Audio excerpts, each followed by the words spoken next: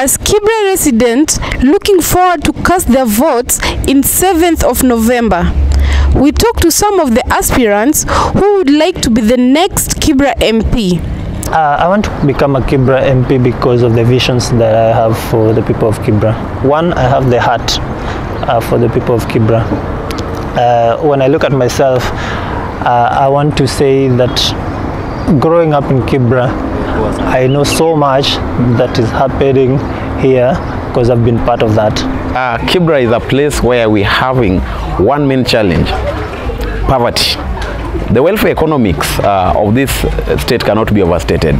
As you can see, even around here, this is technically a slum. You can see the drainage system isn't so good. So it's a place that I understand that our main issue is poverty.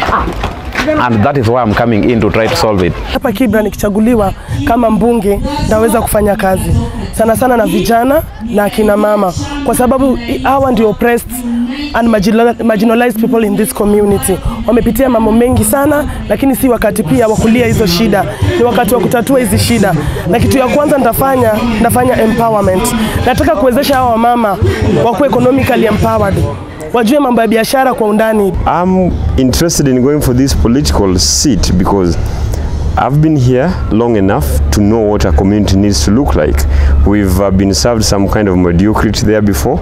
We've been made to believe that it's only other people who can lead this community, and we know very well that Kibra fathers and mothers have also given birth to leaders, and it is now just our time to prove to the world that, you know what, good things too can come from Kibra.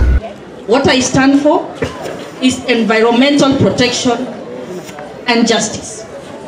Pili, social justice.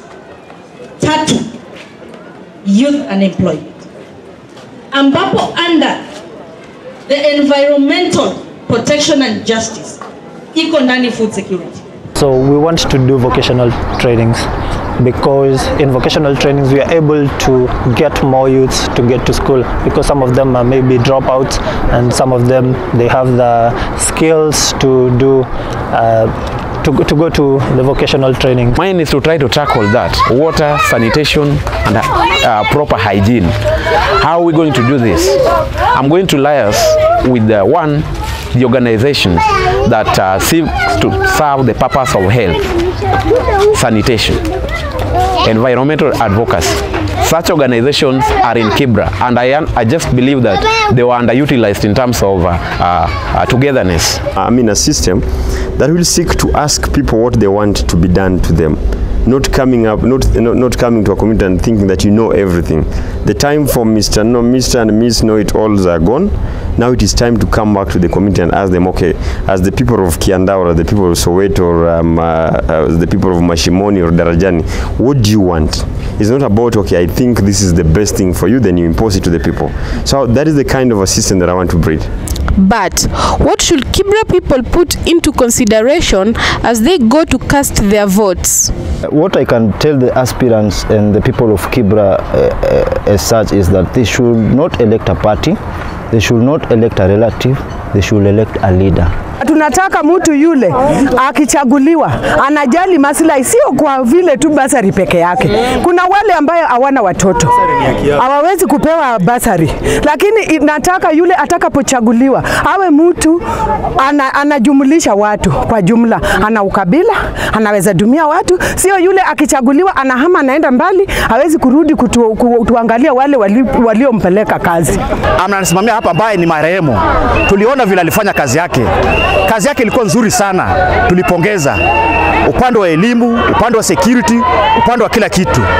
Sasa sisi wakaji wa Kibra tungependa kabisa yule mtu anaweza fuata nyayo ya yule bunge wetu ambaye aliaga.